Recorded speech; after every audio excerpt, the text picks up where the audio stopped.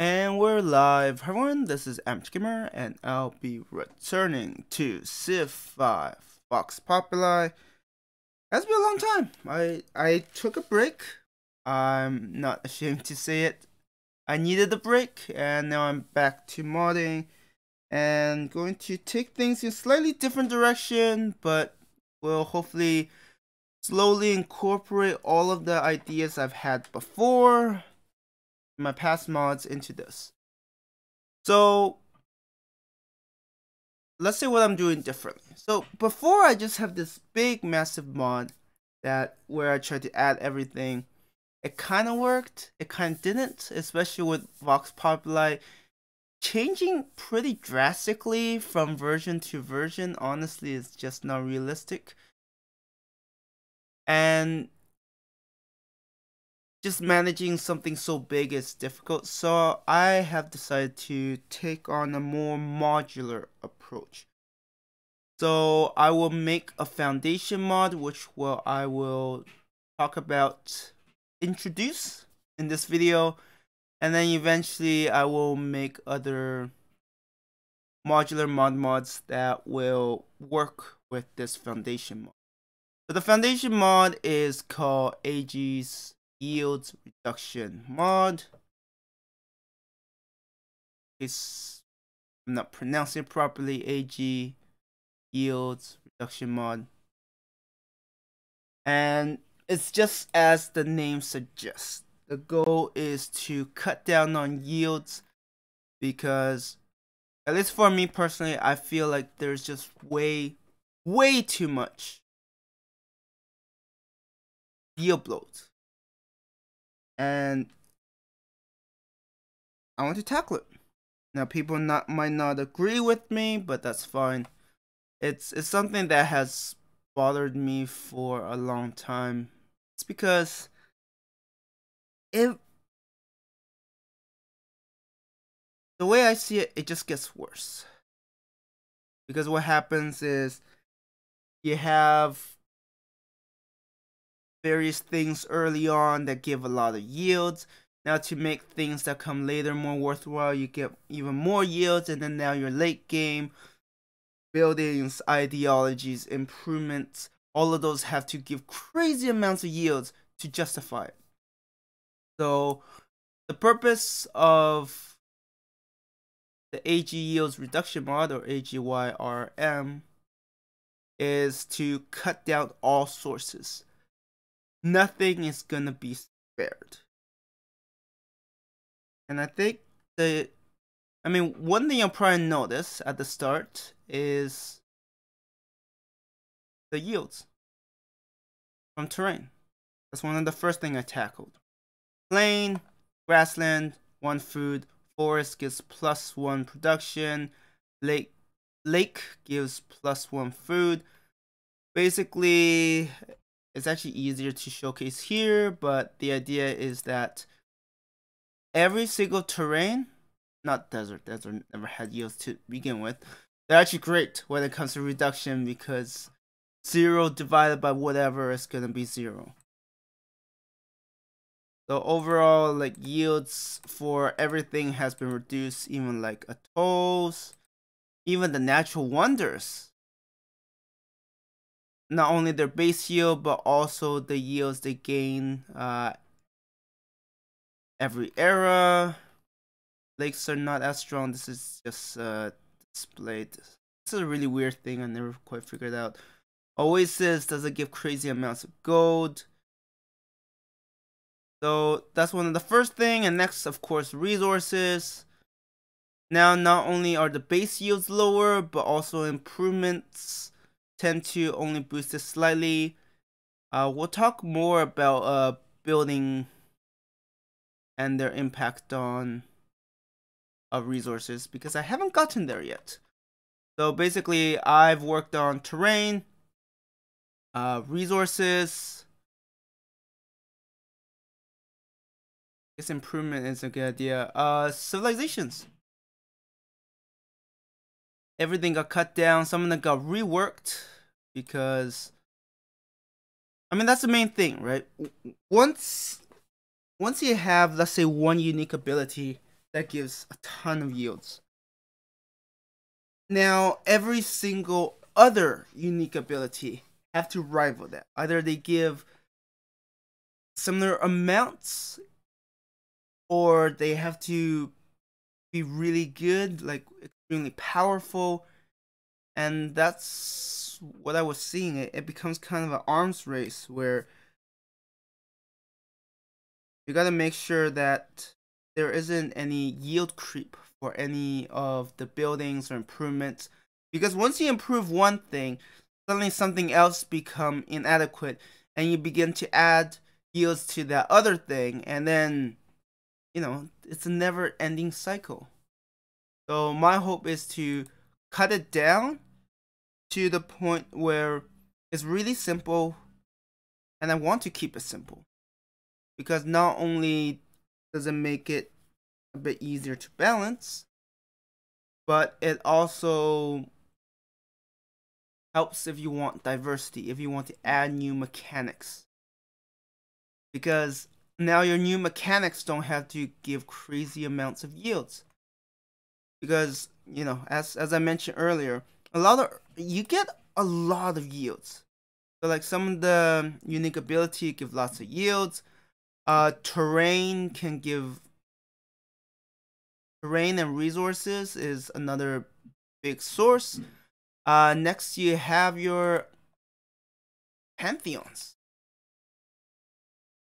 Before, ancestor worship gave what? 1 faith every 4 or 5 followers, and 2 faith and 2 culture from councils. And then you start seeing like all of these pantheons giving multiple things. It does A and does B and does C, and that's the only way it could compete with a lot of the other ones. So I'm like, you know what? Let's just make it simple. Earth Mother will give 1 faith and gold from mice. That's it.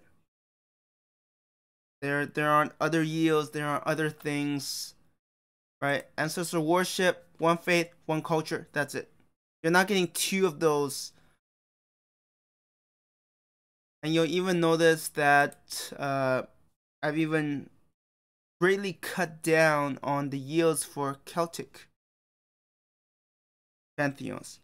Now, I feel Celtic pantheons are perfect example of how bad the yield bloat is. Because when you think about it, the Celtic pantheons are part of the unique ability of the Celts. So naturally, they need to not only fill the role of pantheons, but they also need to justify the fact that they are part of the unique ability. And it's crazy what kind of things they have.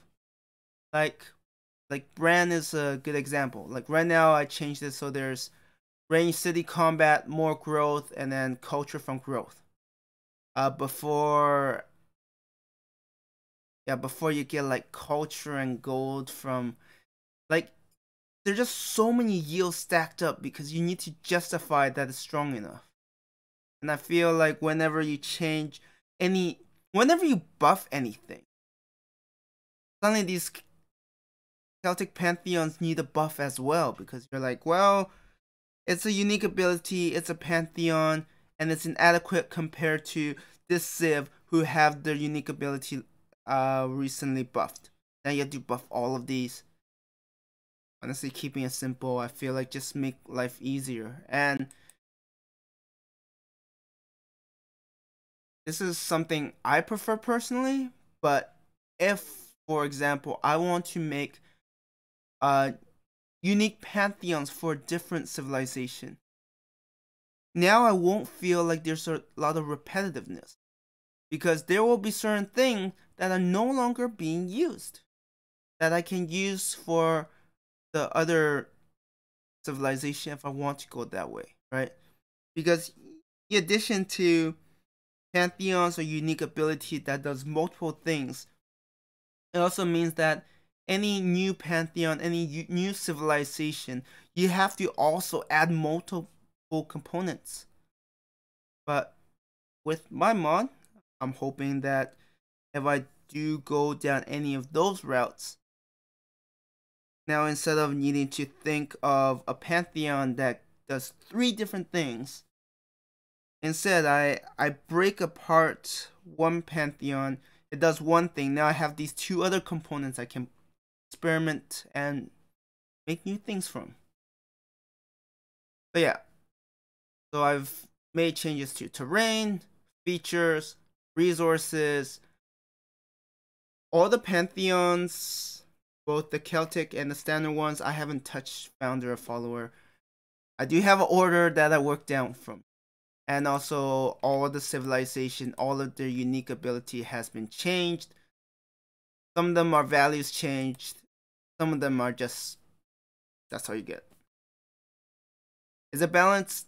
That will take time.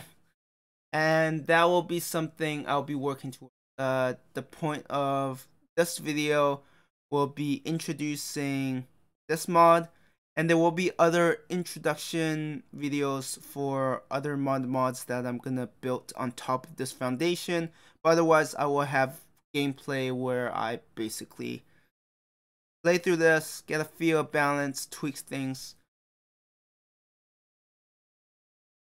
So right now, civilization, terrain, resources, pantheons, and then for buildings, I've also... So as I said, I have an order of doing things. Right now, I'm mostly sticking with ancient era stuff. You could get pantheons in the ancient era. You deal with resources and terrain, and you'll probably improve a lot of resources during ancient era.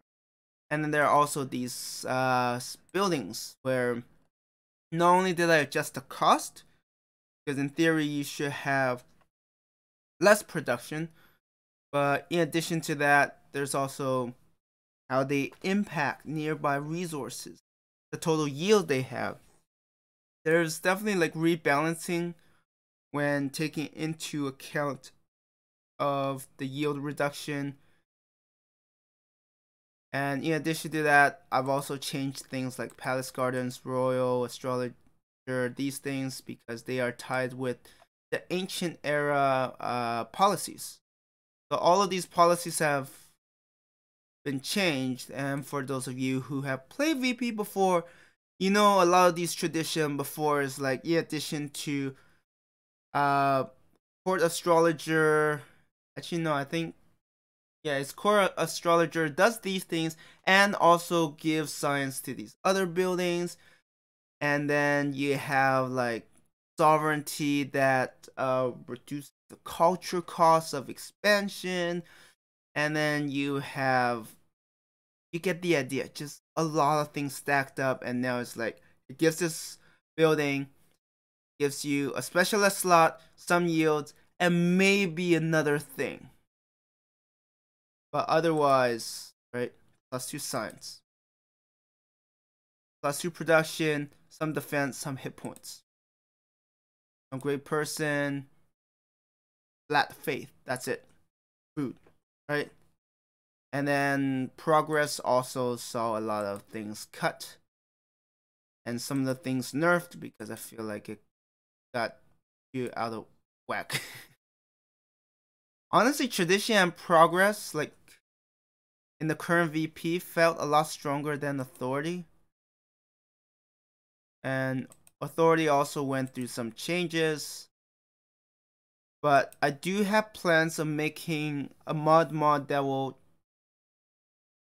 I won't say drastically, but it will change how some of the policies will look. Because I'm not happy with authority at the moment. It's because of how snowbally and how much work you have to put into it, and in the end it might not even matter.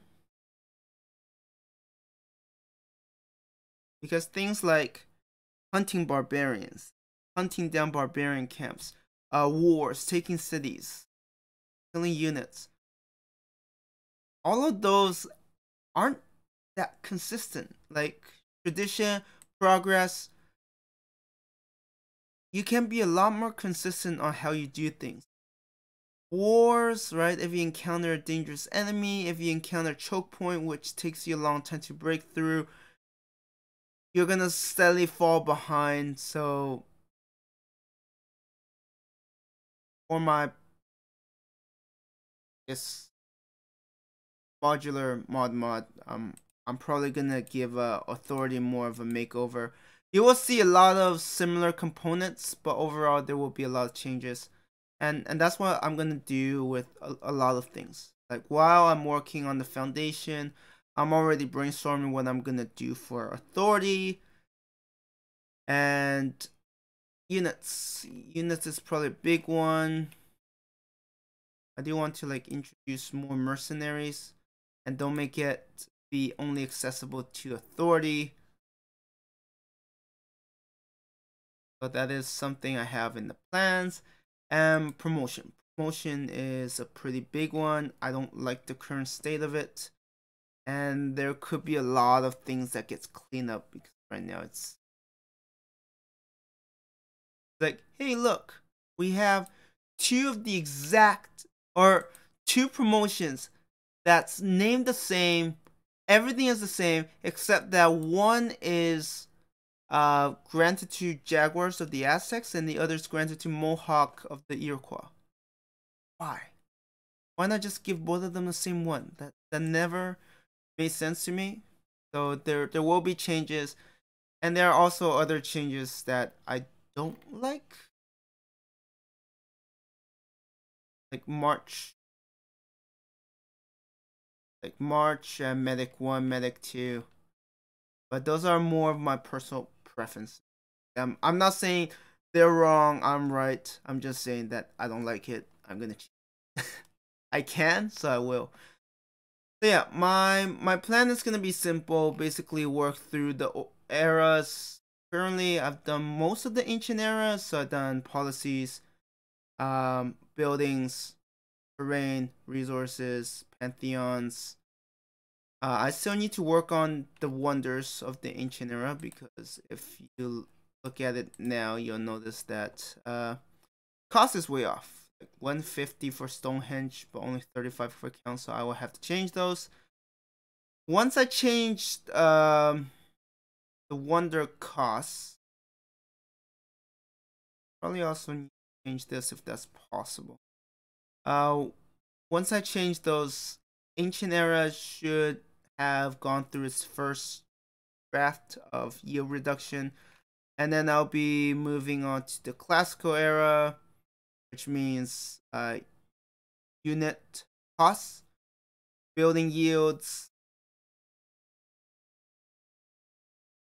wonders, and then once I get to medieval era, then I'll deal with the medieval era policies, buildings, unit costs, wonders. You get the idea. Basically, I'm going through each era bit by bit, and I'll probably play a bit to tweak some numbers where necessary.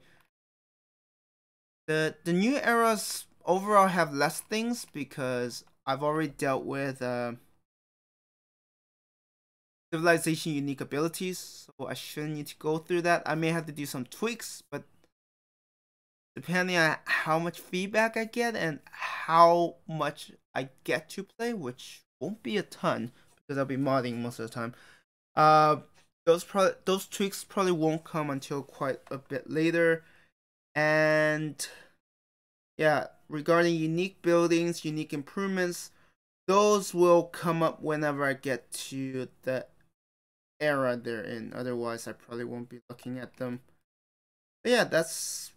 Oh yeah, sorry. I also made changes to specialists, so specialists give less yields now, and also city-state quests and the yields you get from befriending them and allying them. So all of those have been changed. After the wonders here, it's just focus on each era.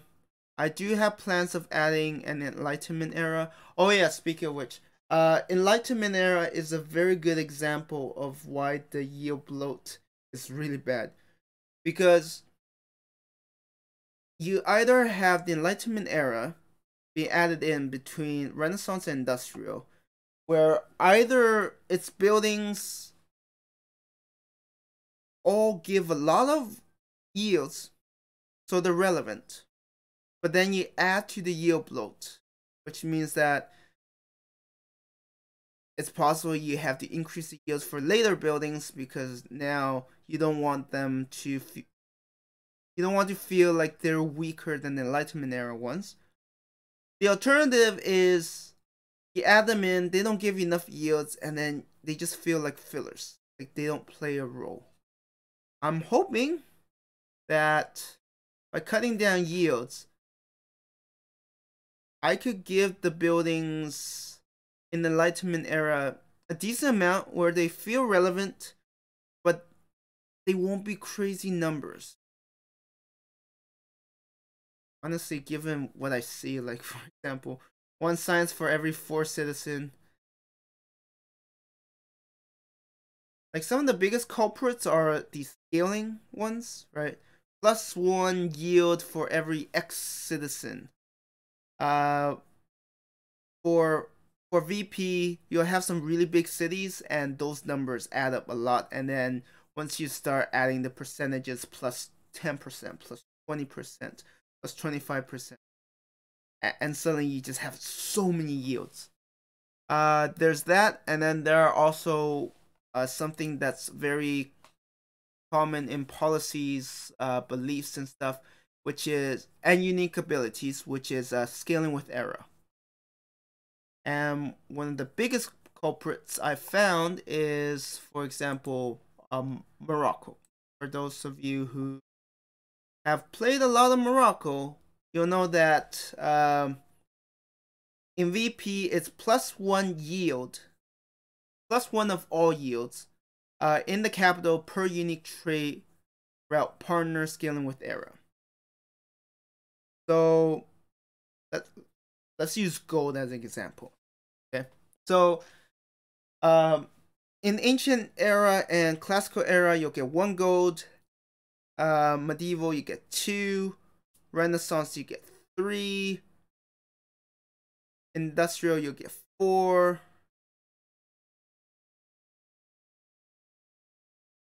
And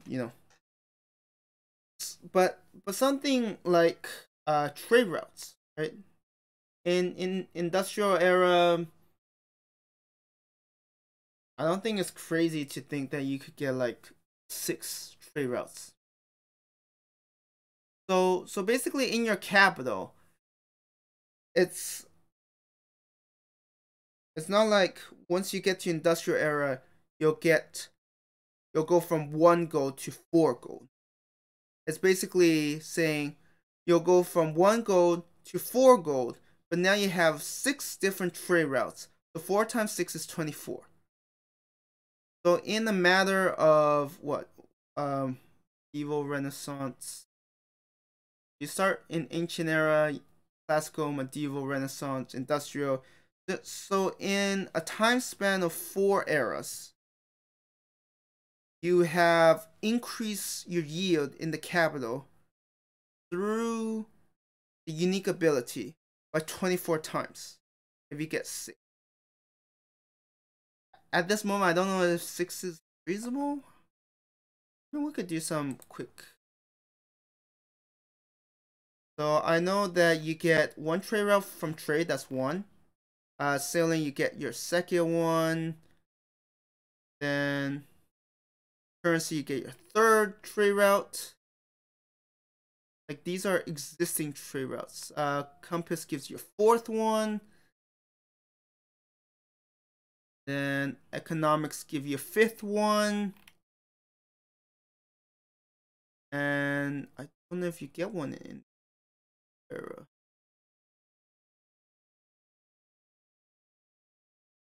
Oh no, yeah, you do. So that's 6. 6 from technology alone, right? 6 from technology, and then let's see. I mean, they didn't change this. Yeah, Petra, you get so now you get onto 7, and if you get Colossus, now you have 8.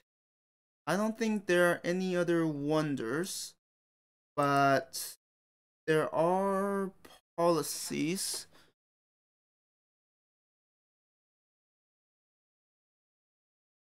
You could get one from exchange markets, so that's 9. And then I think there's also, yeah, your opener from industry gives you 2 more. So you could have up to 11.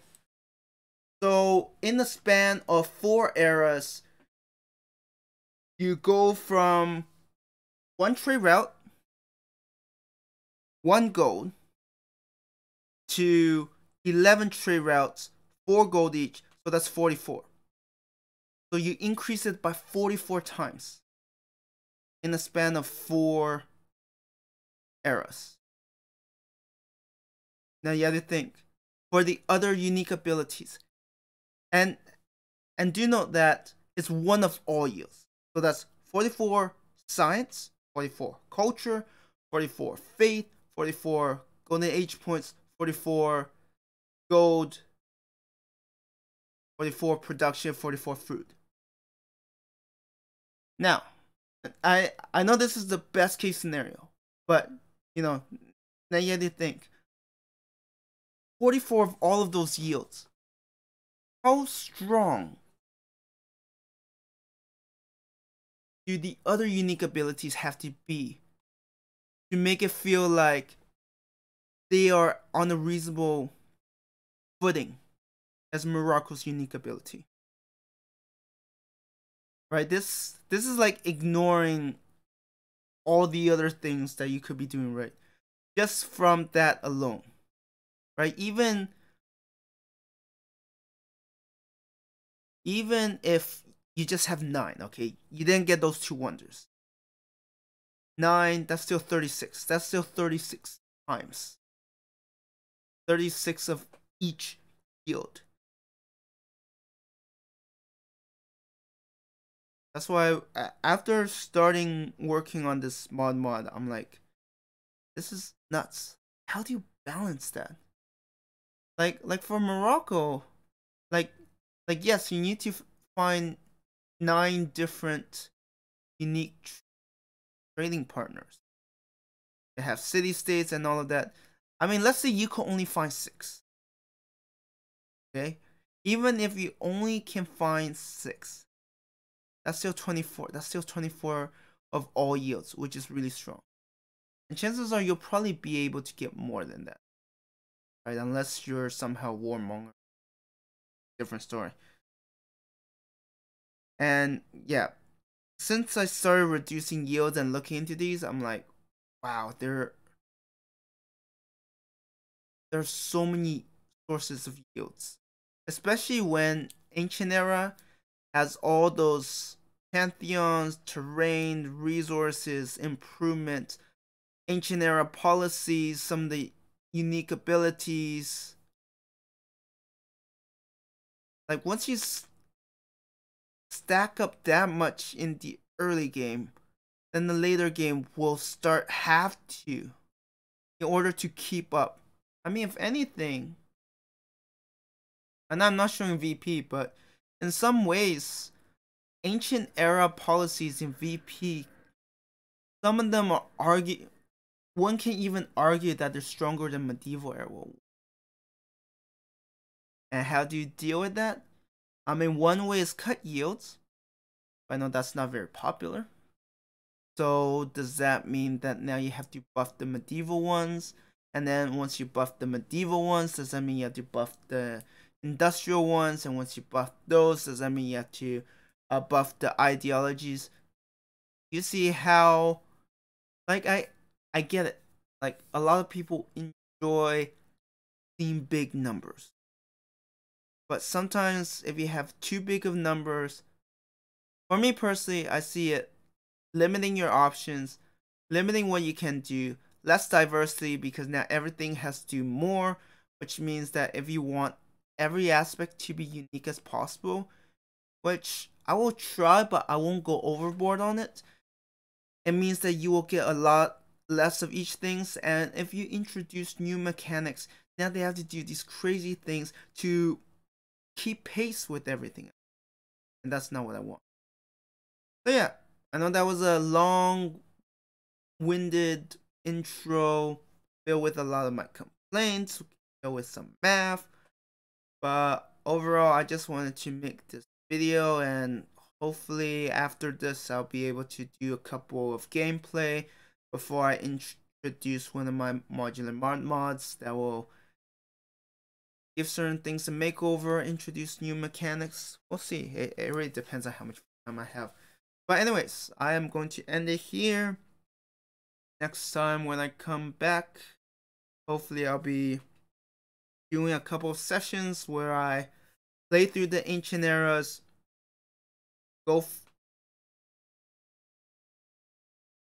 for different parts of the tree and just get a feel of it. I still have wonders to tweak, and once that's done, I think I'm ready to do some testing. Yeah. Anyways, I'm going to end the video here. Thank you everyone for watching. I hope you have a good one.